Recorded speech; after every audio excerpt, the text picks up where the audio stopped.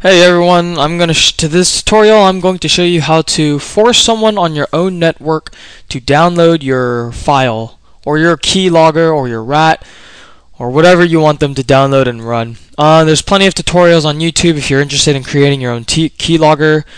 I'd suggest going over to hackforums.net and looking under the keylogger section, or you can just go to YouTube and type in how to set up Project Neptune and learn how to set up your own keylogger. Pretty sure you've seen stuff on that. But in this tutorial I'm going to teach you how to make someone on the network actually download it. And this is usually very successful. So we're going to need a few things. Let's go to Firefox. I will have the link in the description to download this file. That's the link right there. I'll have the link in the description, so you're going to want to download this. So download that. I already have it over here, so let's open up my home folder, and it is fake update. Hold up, let me just do this the easy way. You can go to your terminal and type in unzip, and then the name of the file, which in my case is fake update.zip. Replacing fake update files. The reason why it's saying this for me is because I already have stuff in my home folder that has this, so I'm just gonna say yes and yes to all because I need to replace it. Hold up, capital A. There you go. I'm gonna change directory into fake update. So now these are my fake update files. We're going to need to move this entire folder to this directory over here. I will show you. So we have over here, let's see, fake update. This is my folder right here, fake update. Alright, that's my folder. Let me exit out of the terminal.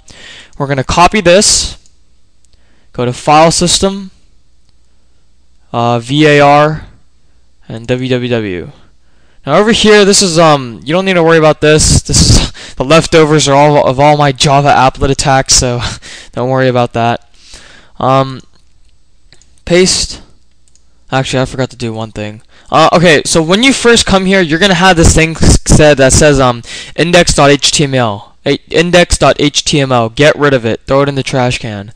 When you paste it in here, you wanna copy this and then come back here and paste it like that. So it's like this, and then you can just get rid of this folder. Okay, now you got the stuff. Hold up.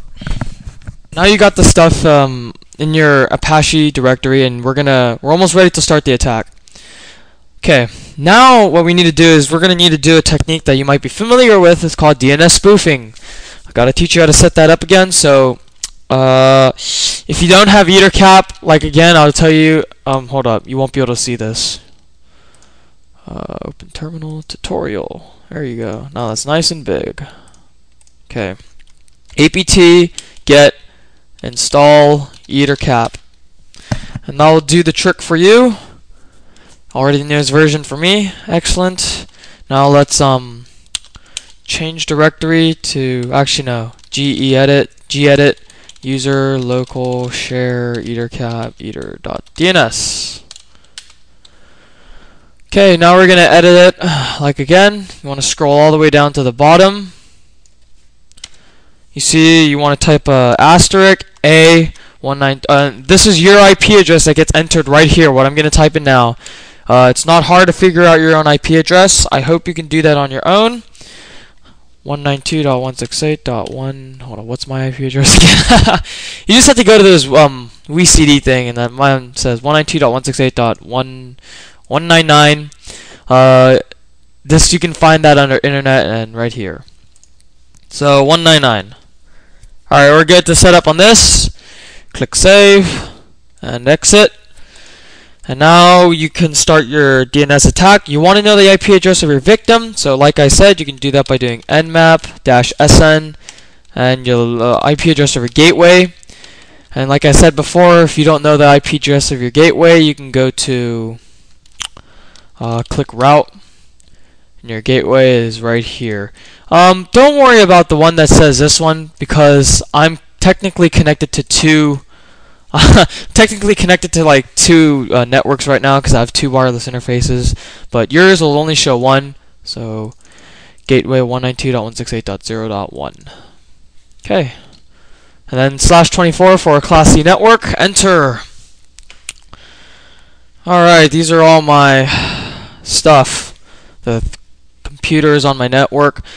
The one I'm particularly interested in is 192.168.0.4, and that's the one I'm going to be demonstrating on.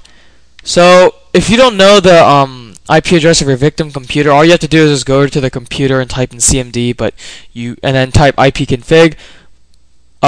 You can't do that though if you're trying to do an attack, so you'll just have to find out which one you want to do.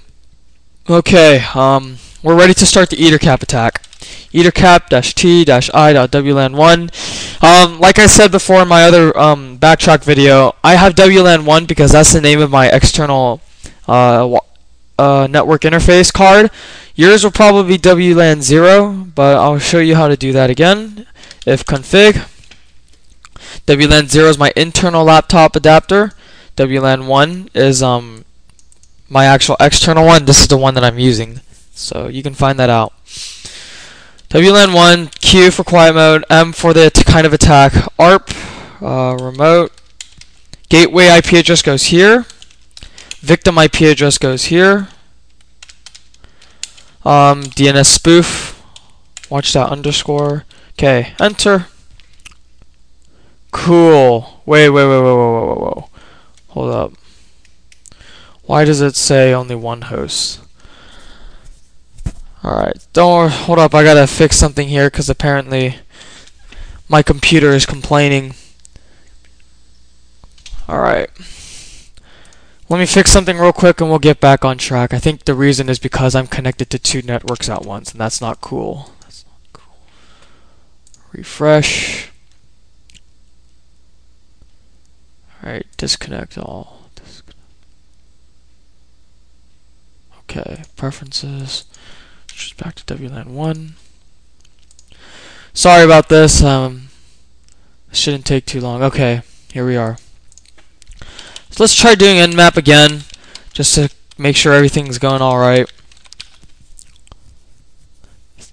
Ping scan my entire network, find out which computers are on it, and we will retry the ettercap. When you do this, you should probably have no problems at all. I'm just running into a little bit of a difficulty, so sorry about that. Alright, my computer's up. Let's copy this one. Okay, I'm just going to Control-C. Alright, ettercap, TI-WLAN1, Q, M, ARP, remote.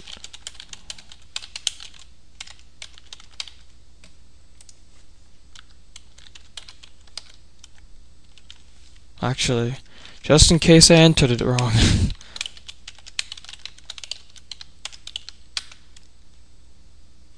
Alright, there we go. 2 hosts added to the host list. Now it's working. Now I'm getting stuff DNS spoofed. Thank God. Okay. We're going to minimize this. And then now, pay attention to my mouse here. We're going to go to Applications, Backtrack, Services, HTTPD, Apache Start. Wait for this to finish. Cool. We're ready.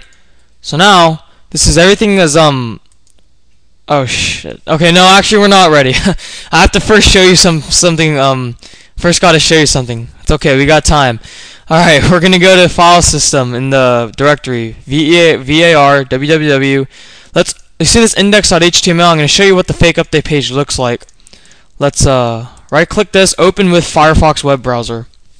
Now, this is the fake update page that your what do you call it? Your victim will see, and you have to admit this is pretty darn convincing. You look through it and it's like, wow, this looks pretty legit, pretty cool. The download button is right here, where you can download the criticalupdate.exe. You see right here where it says like date published 5/9/2007 and download size 624, and the version. That's kind of inconvenient because your person's gonna be like, well, what the hell? It's 2012, but we can fix that. So let's exit out. Let's keep this up right here, and let's let's edit this index.html file. So let's open with gedit text editor.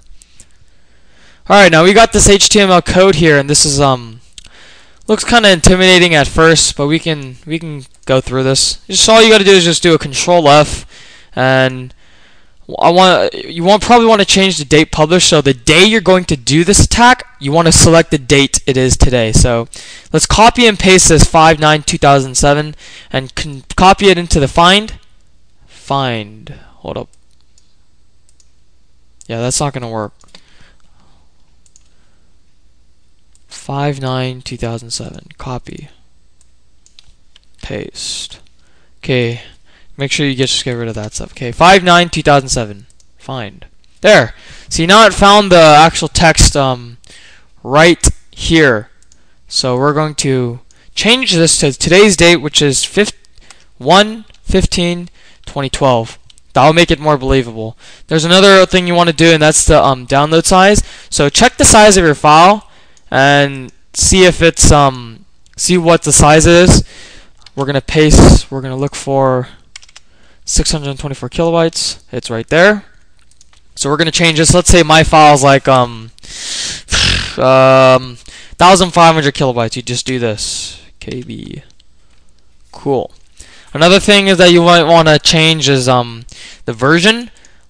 Usually, if you're gonna make a keylogger or a version or whatever, you might want to change this, but this really isn't too important. If you want to change it, you can find it like right here where it says quick version, quick info value 100, and you change it to whatever you want. So we did the minimum what we need to do. I would save this, exit, and then you can exit out of this thing. Oh, and another thing is the file that you want them to download, you put it in here and you rename. You can delete this file right here that says criticalupdate.exe. You can delete it, but when you put your keylogger in here, you want to rename it exactly to this criticalupdate.exe. Make sure the first C of critical is capitalized. Make sure the first U of update is capitalized. And then once you do that, now you are ready to go. Let's just see if the changes took place with my index.html document by opening it up in Firefox web browser. Now, as you can see, the changes have taken place. Download size has changed to 1,500 kilobytes, and the date published has changed to 1/15/2012. Okay, we're going to exit out of this.